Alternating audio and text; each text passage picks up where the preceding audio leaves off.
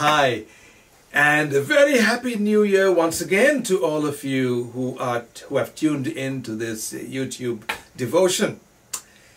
I am Sunil Balasundaram, the pastor of the Conshohocken United Methodist Church, and here in Conshohocken, Pennsylvania. I have another story for you this day, and it's from Luke chapter 7. It's a few verses, verse 41 onwards. Then Jesus told them this story. A man loaned money to two people, $5,000 to the one and $500 to the other. But neither of them could pay him back. So he kindly forgave them both, letting them both keep the money. Which do you think loved him more after that? I suppose the one who owed him the most. Simon answered. And Jesus agreed, correct. I just read from the Living Bible, which is an older translation, but it's a really fun translation. Jesus told the story in the context of a larger narrative. He had gone to a Pharisee's house, Simon, and while he was eating, a woman of ill repute had come in, a woman who apparently had been touched by Jesus' ministry in such a fantastic way that she came in her response with deep tears of gratitude and with a costly jar of perfume. And she breaks this perfume, anoints Jesus' feet, drenches his feet with tears and wipes his feet with her hair. And people around, especially Simon, find fault with Jesus, saying, muttering under his breath, their breath saying, how can this man even let this woman of ill repute touch him? And Jesus tells him the story. And the story mainly brings out an obvious answer.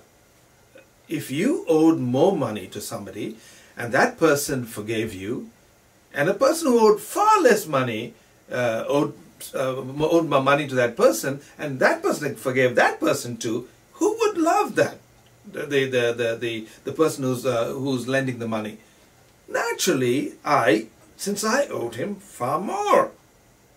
But here's what the thing is. Just because I am forgiven more, do I respond more? It seems so. But look at the other side.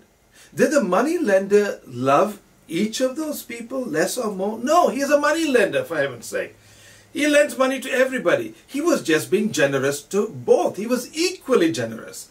For one, it was $500 generous. For the other one, it was $5,000. But he was generous equally. And that's what Jesus was trying to say.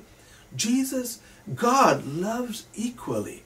He loves so much to every one of us. So when he forgives one of us, even though it may be a little bit for one person and a lot for another person, it's the same love. But unfortunately, we as recipients don't understand that. We tend to respond as much as the gift that is given. We don't look at the giver.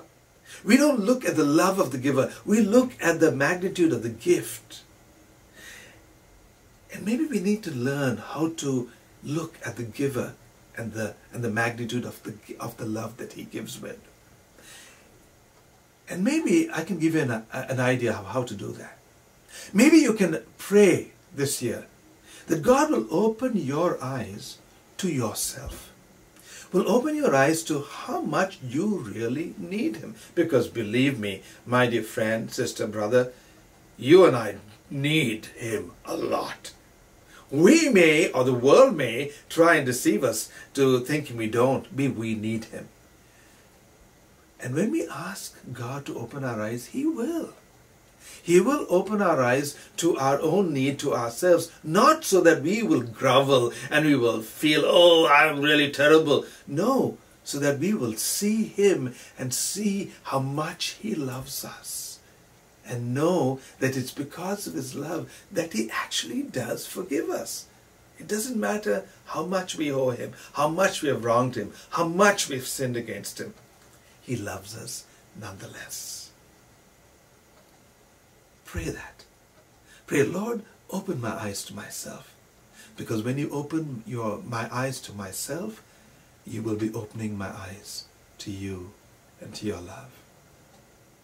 Thank you once again for joining us this day and for this entire week. May you continue to be blessed by God's presence through this year.